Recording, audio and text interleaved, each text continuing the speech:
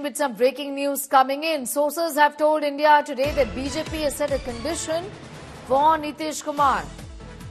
BJP wants Nitish to quit as CM first. BJP letter of support after Nitish Kumar quits as a CM. BJP sets this condition.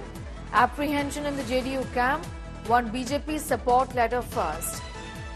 Paulmi Saha joining us from the BJP headquarters in Patna.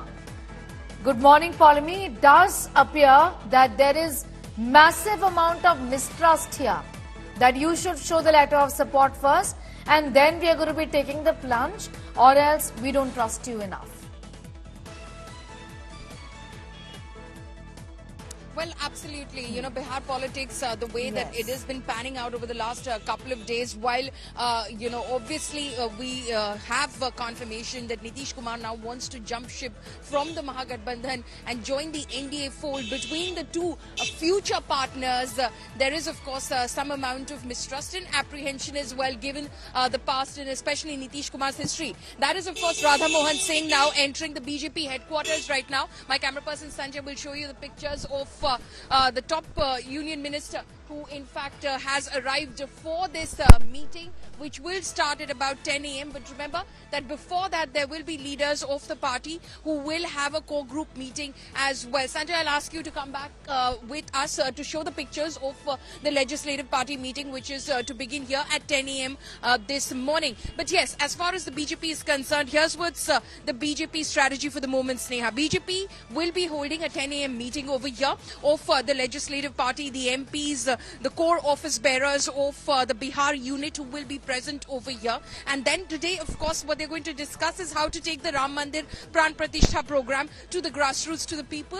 What happened in Ayodhya on January 22nd. That is what is going to happen. And what they're going to wait and watch for is Nitish Kumar to resign first, because they don't want to extend a letter of support. And then, of course, Nitish Kumar does some sort of hard negotiation with the other side. They don't know very sure. Again, there is mistrust. As far as the JDU camp is concerned, I was speaking to top JDU leaders as well.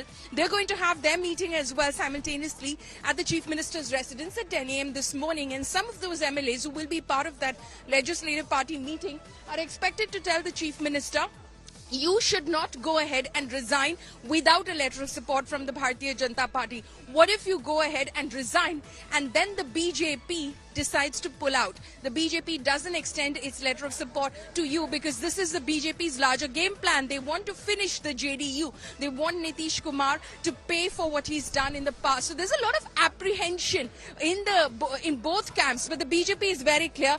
They want, in fact, Nitish Kumar to resign first before, of course, they go ahead and have extend a letter of support. They say it will happen in this sequence. He resigns right after, hopefully, Man Ki Baat, which starts at 11 a.m., goes on till 12 noon. He will go ahead, he will resign. BJP will hold a legislative party meeting where they will decide to support Nitish Kumar. There'll be a joint legislative party meeting between the BJP and the JDU, after which a letter of support will be given, which both party and their representatives will take to Nitish Kumar, and he will, of course, go ahead to Raj Bhavan with that letter, and then, of course, he will be staking claim to form government. This is the sequence the BJP wants to watch play out, but the JDU is a little apprehensive going ahead without a letter of support. They don't want the Chief Minister, at least some of the MLAs have told us, they don't want the Chief Minister to resign before he has that letter of support in his hand.